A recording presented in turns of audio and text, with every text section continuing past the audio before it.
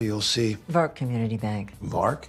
Isn't even FDIC insured. In billiards, when Vark Community Bank stood in the way of Axelrod's plan, it took one undercover video to bring it down.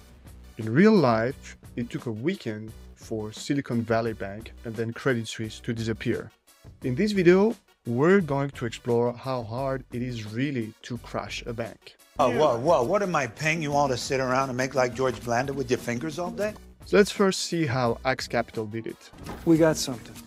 They film undercover, pretend they want a mortgage, and the gay immigrants We're so in love. get a much worse rate than the average white male. Okay, Mr. Martin, looks like we can lock you in at 2.8.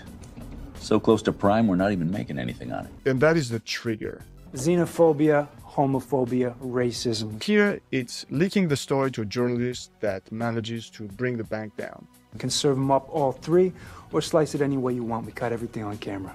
We've also explored this in a previous video. So when I first saw the episode, I thought it was unrealistic because the last time I'd seen banks collapsing was during the Great Financial Crisis about 15 years ago.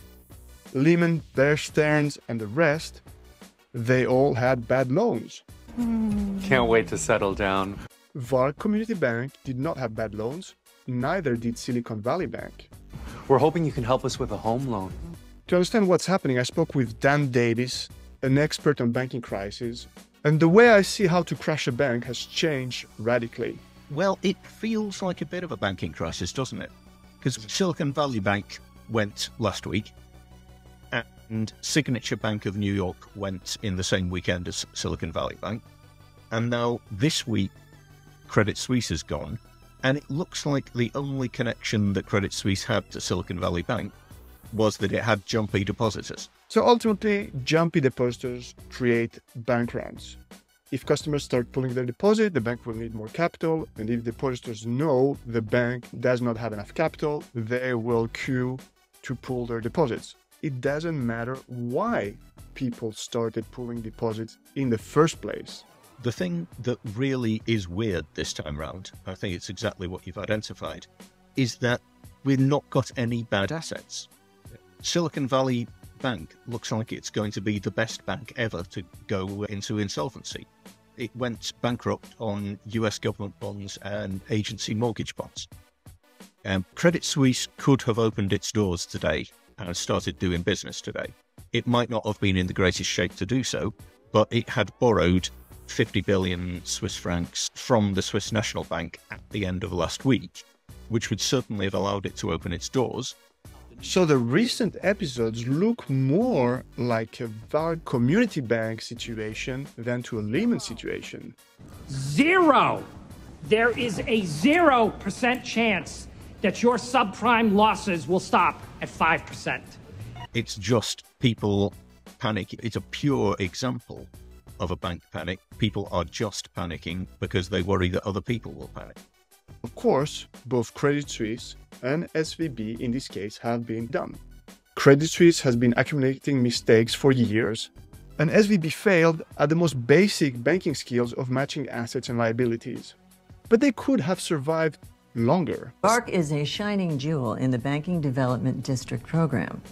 So the question remains, how hard is it to destroy a bank? I think people might have underestimated how fast things can happen these days, because you can just get, as we saw in Silicon Valley Bank, suddenly all of the depositor base turn out to be connected.